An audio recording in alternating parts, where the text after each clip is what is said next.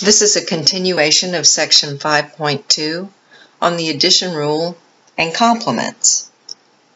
So in number 2, we're going to use the addition rule and also complements to solve some probabilities. The data below represent the number of students in fall 2018 who scored in the listed grade ranges on the Math 1530 final exam.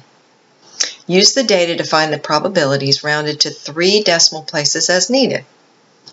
So in part, what we have here are the different grade ranges for the final exam and the number of students in each one of these categories. So as we know, to find probabilities, we're going to use relative frequencies. So in the numerator, we'll have the number of times our event that we're interested in occurred. In the denominator, we'll have out of the total. So the first thing we have to do is get this sum. So with our calculator, add it up, and that sum is 206.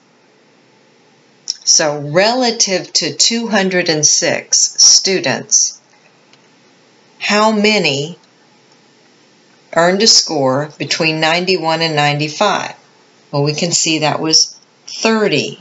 Relative to the total, 30 students out of 206 scored between 91 and 95.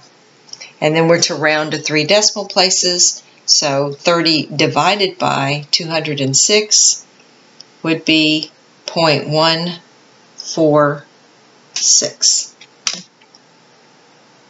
Okay, in part B, it says find the probability that a student in this group of 206 students did not score between 91 and 95. So there are 1, 2, 3, 4, 5 categories where that's the case. But if we recall complements, we can solve this problem much easier than adding up those 5. We can say the probability of not 91 to 95 equals 1 minus the probability that it is 91 to 95. And we just found that number. That was 0.146. So our answer would be 0.854. Using complements can often be the quickest way to answer a question.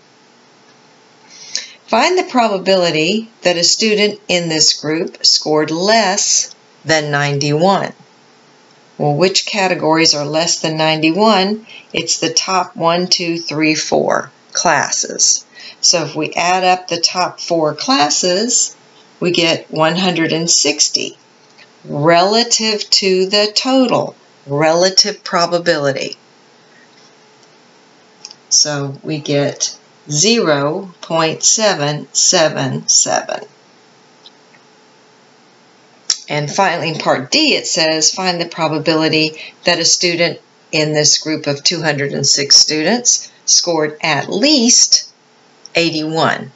The least score of these students would be 81. So where would that be? So these were 81 to 85. At least 81 means we want 81 to 85, 86 to 90, 91 to 95, and 96 to 100. So we want the sum of the last 4 classes, and that would be 124 out of 206, or 0.602. Finally, in part E, we're to interpret our answer to part D.